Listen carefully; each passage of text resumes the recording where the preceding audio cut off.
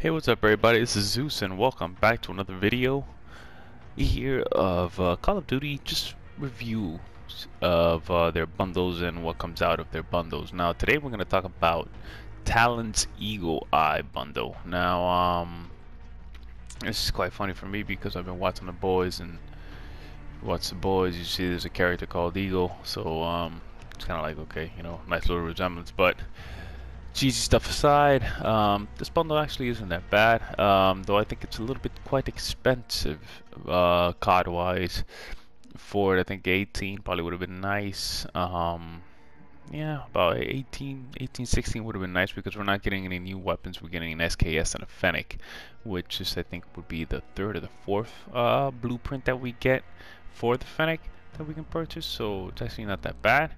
But before I get into those guns, I'm going to show you the skin first, you know, and let you guys know what's up. I mean, he's very feathery. For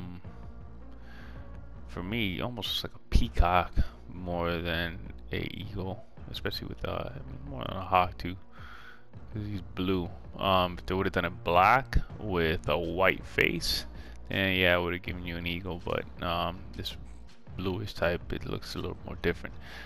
You can definitely hide on the floor in this on a lot of places, you know. I like the look of it. It's very, very stealthy.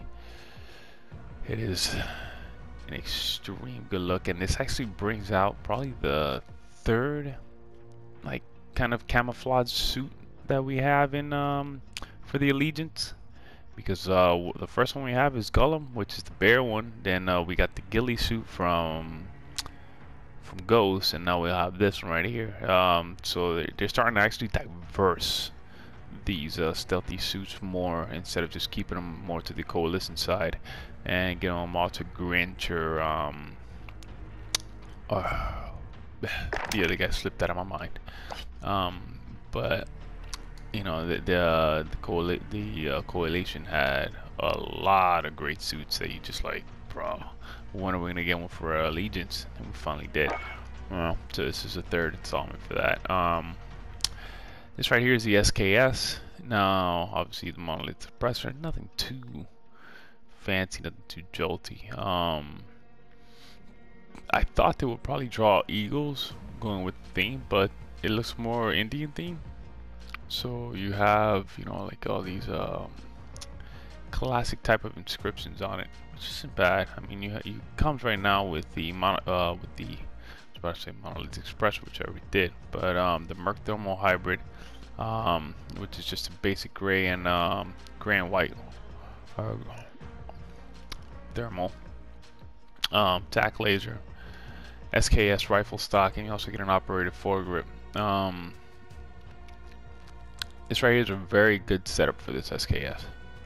You know, the only thing is, with the Merc Thermal Optic, you won't be able to see after a certain distance, because of the granulations that they added for season 5, like in mid-season 5, coming into season 6, because of the night modes. They say it will help you better out at night, but for the daytime, it feels like a nerf for any thermal optic to look down the field. It just really does feel bad if they need to fix that. So for this right here, I kind of say, you know, wait for the fix. But if you're an SKS user and you didn't get the Bay of Pigs, or don't have, you know, like an SKS, I'd say, you know what, this isn't a bad setup. That's a nice little thing to go off the bat. For the Fennec here, we have just basic 25 rounds, doesn't come with anything else. And if you haven't used a Fennec yet, this thing blows through rounds. A squeeze and you're changing mags basically on 25. But it comes with the Ranger foregrip, comes with strip grip tape in the back, the ZR stop blade, and then you get a GI optic mini reflex. So this is definitely close quarters. So you get your little close quarters and your mid to long range quarters gun, and then you have your 18-inch barrel Dreadful.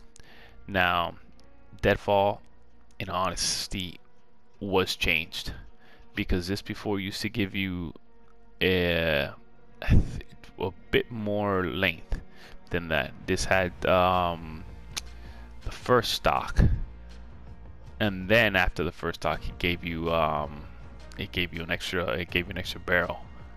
Now it just gives you the barrel itself, which I think they changed that, and I don't know why, and I'm actually quite mad about that. So that's one thing that, for me, this package, I don't can't downgrade it, because still the Fennec is still a really good weapon, especially in multiplayer. In solos, battle royale solos, I'd say it can help you out a lot, you know, because it's quick to the punch, but it's only for one person, right? After one person, because it flies through the bullets so fast that you really won't be able to get into a gunfight in like duels, trios, you know, because if you're the last guy up and you got like 2 or 3 people on, you're really not gonna catch that. So, you know, this is one thing I say you gotta keep in mind, you know.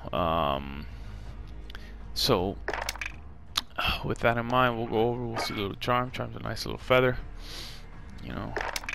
Good for you guys. We have the Talon preview, Talon quip. Join the dead. And then we also get, you know, the typical little spray, the emblem, which is kind of like the emblem on bald eagle. That's kind of my favorite bird. So, you know, it's not that bad. I'll think about it, you know, but I don't use Talon that often. And then that's a nice calling card. Whoever drew that, heads up, man. That's really beautiful right there. But you know, overall, man, I think this package is a solid B. I think it could have been priced a little better. You know, if it was priced at 18, it would have been, you know, definitely an A. But it's a solid B, because, you know, you really do use these weapons. And the SKS is a really powerful marksman rifle because of its automatic, because of its semi-automatic tendencies. You know, it's kind of like the FAL. But it hits just a little bit further without having the extended barrel additions that we have to do to the FAL to get it to shoot at a further distance. With this, you know, with that being said, thank you guys for everything. Thank you guys for watching the video.